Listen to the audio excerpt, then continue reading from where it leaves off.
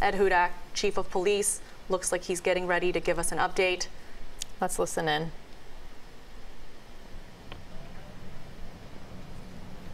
Good evening. This afternoon at approximately 4:14, the Coral Gables Police Department received a silent holdup alarm at the jewelry store behind me. Officers responded within a minute and a half. Within that minute and a half, subjects exchanged gunfire with the proprietor, who also fired back. As we arrived, there was also subsequent bullets that landed across the street at City Hall.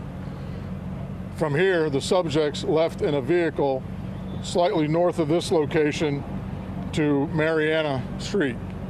At that time, at gunpoint, they abducted a UPS truck and the driver. The incidents that you've watched recently that it ended up in Broward County is a result of the incident and connected to the result of what happened here this evening. At this time, the Miami-Dade Police Department, our state and federal partners of the FBI, FDLE, Coral Gables Police will all be investigating it jointly and put out more information. At this time, any other information from the Coral Gables Police will be disseminated from the scene in Broward County. With this, I'll take any questions. There was a woman who was hurt. Can you talk about that? There was a woman who works in the store that was injured at the scene. I don't know the status of her injuries at this time. Was she shot? That's my understanding, but it has not been confirmed by my people yet. So she was a worker who approached the man, and how that would happen? I don't know if she approached them, but my understanding is that there was an employee who was a female that was injured during the robbery. And they carjacked a UPS driver. Talk about that. The only thing we know is that the UPS driver, we believe, was doing a delivery here in Coral Gables. The getaway truck that was used was found at that location. It has been secured by the Coral Gables Police Department and will be processed. At that time, the individuals abducted the driver of the truck as well as the truck itself, which Miami-Dade Police Department got behind some time ago, and then it unfolded in Broward County where the situation was terminated. Was that driver hurt, that UPS driver? I don't know that yet. I haven't been up there. I'm still here. So there was a shooting in Broward County. Who was hurt in that shooting in Broward County? I don't know. I can't speak to that. And again, when I get there, I'll be briefed on that when I get there by the assigned departments that are handling that at that time.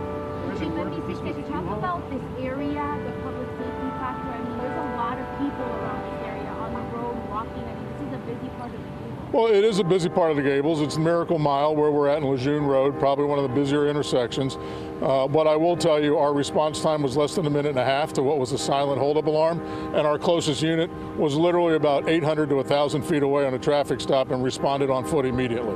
And so someone in the store has to press something for that alarm to that's my understanding. We got the first call we got was a silent holdup alarm at the store. Then we got another alarm from City Hall, or a call in from our security forces that work at City Hall at the same time, and that's why we've cordoned off both areas and both crime scenes. How many employees were in the store other than that one? I don't know that. I know that there was a gentleman as well as a woman. That's all I know. Was the officers engaged the suspect at all, or were they gone before they got here? At this location, no, they did not. And again, when we got the second call that we responded to, I think it was within 30 seconds of the carjacking that took place just north of this location. And the getaway car here, was it a U-Haul truck or something like that? I can't confirm that it was. I hadn't been to that scene, but we do have the car in custody and we are processing it. Chief, confirm attempted robbery or robbery? I don't know if anything was taken or not, and until the crime scene people get a chance to process everything, I can't answer that specifically. Well, I know gunfire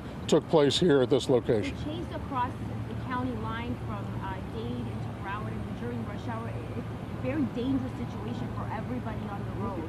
Talk about your officers working that chase specifically. Well, I mean, my officers responded, but they were pretty far behind it. Right. So we've had people that sent up there.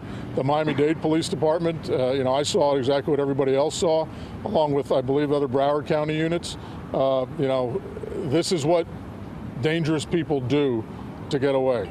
And this is what people will do to avoid capture. If people give up and are held accountable for their crimes, then we wouldn't put these many people in danger.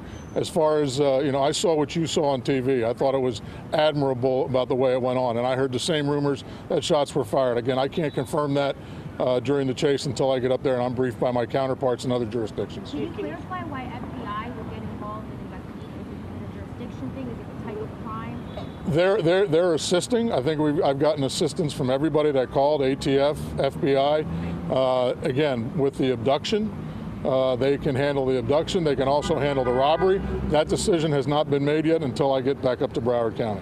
Chief, you said that bullets landed across the street. Can you give us more detail on how many bullets do you think, how many shots did it? The only thing we have right now is we have one bullet that hit City Hall, one of the windows. The employees in there are all fine. We immediately started our protocols at City Hall and locked everything down, as well as the entire area. Again, prior to our being able to lock everything down, they were able to make it a few blocks away. Chief, there's a lot of bullet cases behind the building. Is that where that shooting happened, the alley behind the building? You know more than I do. I haven't looked at the crime scene. I won't go in there. I don't know where the exact exchange of gunfire took place. Any eyewitnesses, Chief, that were on the sidewalk or anything like that? Not that I'm aware of. I haven't been briefed.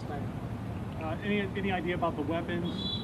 Rifle, assault rifle, handgun? I haven't had that information. I think, again, from here, I'm going back up to Broward County to where this incident ended.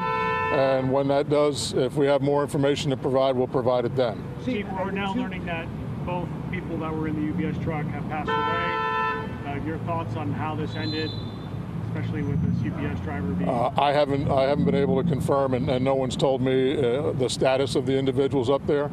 You know, there was a hostage situation, and you know, this is what we sign up to do, but these people don't. And you know, when matters get like this, it's just difficult for all of us in law enforcement, let alone our society, that instead of just giving up, they chose to do this. So. Chief, how many suspects? Is it 2 confirmed suspects? There were 2 subjects confirmed leaving, and the descriptions that we had did match the people in the truck, as well as the people that were involved in the shooting in Broward County. The city of Coral Gables was supposed to light the Christmas tree today. Do you know if it's a ceremony? No, it's not today. Okay. It's not today. I believe the tree lighting is tomorrow, and that's be up to the elected officials and the city manager. But Chief, any officers hurt at all? None of my officers were hurt in their response here. I don't know the status of all the officers that were involved in Broward County. Chief, could you walk us through the very basic facts that you do know and have confirmed? At 4:17 this afternoon, we received a silent hold-up alarm from the Regent Jewelers. At 4:17 and 30 seconds, we got recalled from the security guard at City Hall that shots had been fired at City Hall. That was locked down. Our units responded in probably a minute and 40 seconds, at which point they immediately cordoned off the area. The subjects were not here prior to us establishing. The vehicle was located after we got a call about a carjacking of a UPS truck, and which eventually turned into a hostage situation with the UPS driver. Okay, as far as the victims inside the jewelry store, how many victims? I understand one person was injured. How many other employees there were, I don't know. And again, I think because this is still unfolding, and now I've got to go up to Broward County. If anything else develops that we can talk about later on, I'll put it out there with my colleagues that'll address the specific incidents that happened at that location. Okay? Was City Hall placed under lockdown when Yes. Those are our protocols. How that developed? How long were they in lockdown? They're on lockdown until we unlock it, and I have to check with my commanders if we open it or not, but no one was injured at City Hall. All right? Thank you all very much. Appreciate it. Thank you.